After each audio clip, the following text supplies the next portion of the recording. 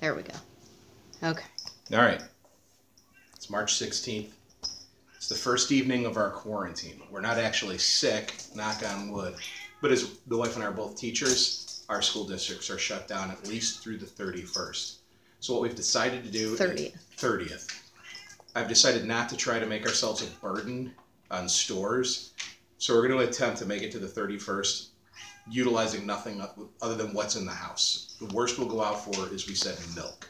So I'm going to take you through a quick walk through the kitchen and show you roughly what our inventory consists of.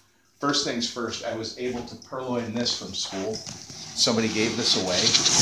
Here's our emergency supplies. These are all our exciting chips and snacks. So we've got that. A few bags of Clancy's lime chips. The wife would take a life without these. That's all. Here we go. Did you want to go to the... Yeah, we'll go to the freezer. So in the direction. The freezer is fairly well full. This is now we haven't been hoarding in light of the disaster. Let me put this out there. Explain. This is not something we've done because of the pandemic. This is normally what I do when I shop. I have a problem. My mom instilled upon me the need to buy far more than I ever need, just in case. Well, just in case is and then we can't use it because then it would be gone. It's gone. Yeah. So we've got that's full. Oh, don't judge our refrigerator. Here's the refrigerator and freezer. Freezer. Oh, sorry, can't do that. Freezer. No. There's yogurt stuff. Oh, here, wait, you put this away before I can get any. Well, you didn't say you wanted any. Right there. Yeah, I said I was going to have one. Look at this, right there. Pickled eggs. Pickled eggs and sausages. I'm going to take one right out and get in front of you because it would be the most obnoxious thing I can do. More chips that I acquired from school. Keep the daughter in line. We did get some candy I did buy from the dollar store today. Now this is normally just what I've accrued. Snacks, bagels, crackers. Let's see, here we go. Pickled egg, if anybody is interested. Look at this. Look at that thing. Swimming in its own juices. Dog will lift that. Okay, moving on. Where are you going? Oh, over here. I forgot we have more food over here. More snacks. And again, we have not, this is not as a direct response to the coronavirus. This is literally what we keep in the house at any given time.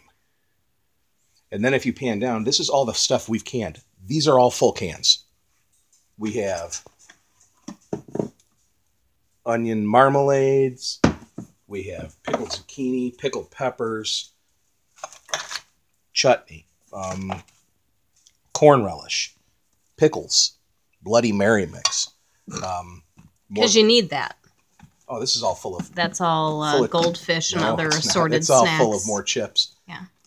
Tortillas, rice, tortillas, Ritz crackers up top. So there we have our goal. Well, no, we're not done. Hold on. Here's a loaf of bread I made. Just made this just in case. Gotta have the fresh just in bread. case. Delicious loaf of dill bread. Cottage cheese dill bread. What else are we looking at? Oh, shoot. Yeah. It's a sinus infection. So, brownie mixes and stuff, sauces, rices, couscous, pastas, raisins. There's Jell-O back there, popcorn. Canned goods, medications for all, dressings, canned fruit. Let's see what else we have. Your head's in the way. Yeah. Goddamn Pantone. All right, just put it up. Just terrible. We'll make it tomorrow. How about that? Yeah, make it into the trash. Okay. Coffee, flour, and dog snacks. So if things get really grim. Spices, sauces, flours. 2-pound bag of pistachios. Yeah, assorted hot sauces. My fancy new cast iron storage rack. Like that. So that's it. Some cereal up here. Don't take it all down. And in the cabinet back there is about 500 boxes of matzah that my mom sent me back with at one point. So that's where we're at. like I said, we're going. And we also have a refrigerator in the garage. Shit, the garage refrigerator is full of yogurt, milk, eggs, beer, Orange juice. Then we have a whole turkey breast in the freezer. Yeah, I got a whole other turkey, a whole smoked chicken, and a slab of ribs put aside. And again, I can't reiterate this enough. This is just something that I've accumulated up to this point, not desperation buying in the last couple days. It's the same reason why I always buy 60 rolls of toilet paper every time I go to the store. So when this happened, I didn't have to. So I didn't have to be a burden on the system. So that's it. We're going to stay home.